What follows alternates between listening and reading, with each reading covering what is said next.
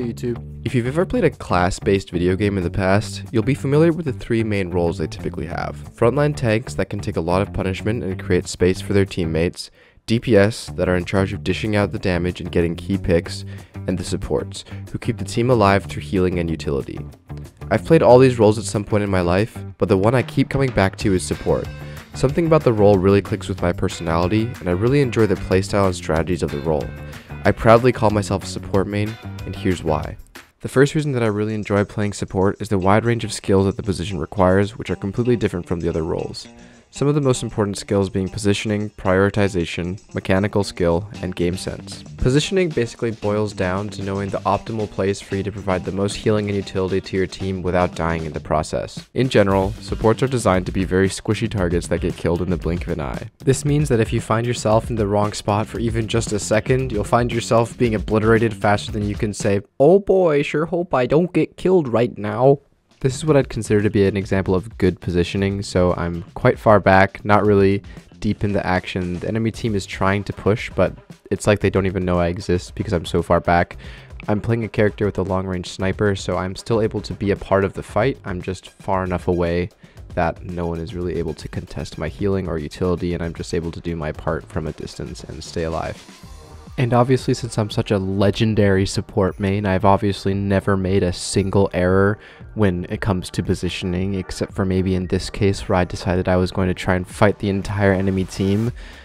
But other than that, it's basically perfect all the time. Another important skill for supports is prioritization. This means knowing who to heal at what time at any given moment. Sometimes this is your frontline, sometimes this is your DPS, and for the most part, it's as easy as, if person take damage, make sure they healed.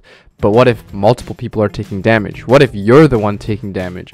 Who do you choose to heal at any given moment? This is a really important skill for supports to know. Here's an example of bad prioritization.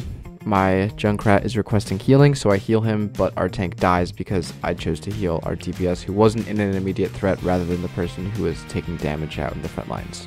Another important skill for supports to have is just pure mechanics. Obviously, other roles like DPS and tanks also require mechanics, but I think some people tend to think of supports as just some super easy role that anyone can do, but the reality of the situation is that even supports that don't necessarily need to aim to be useful still have mechanics that they need to learn and master in order to be more proficient.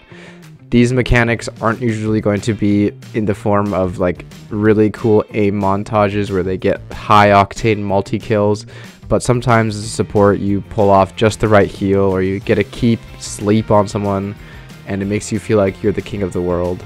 The next important skill for supports to have is game sense. Game sense refers to knowing what's happening in the game at any given moment and being able to use the information that you're being provided to kind of predict what's going to happen next. To highlight this, I think the best way to explain it is just by using examples from the game. So I went and played a game, and during the game I just kind of spoke out loud about what my internal thoughts were. So here's a few clips demonstrating game sense, I think. Sleep dart available just so I can try and be clutch. Oh, okay. She died a lot faster than I thought she would. Gonna hit the sleep to get out of there. Ow. Okay, looking for a visor or a deadeye pretty quick. Also, I don't think Earth Shatter was used, so we need to be worried about that. Our Sojourner's just playing like oh, there it is. Sojourner's playing like an absolute maniac. I'm alive. Holy cow. Okay, good night. Here's another clip from the same game that demonstrates more game sense, I think. Can you res me, please? Oh, you're so cute. Okay, Ana's lowest. Oh, goodness. Counter nano. Sleep.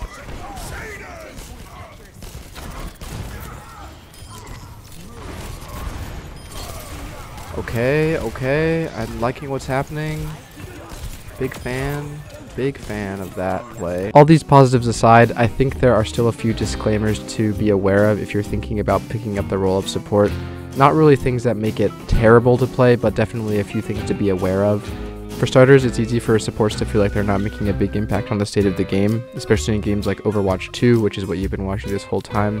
The way it's currently balanced, DPS and tanks are definitely going to be the strongest players on the team, with the supports just kind of backing up. you're usually not able to make a crazy play that dictates the entire flow of the match. That's not to say that doesn't ever happen, but it's definitely usually the role of the tank or DPS to make those big game-altering decisions. I've also heard from some that support can be a bit of a boring role to play.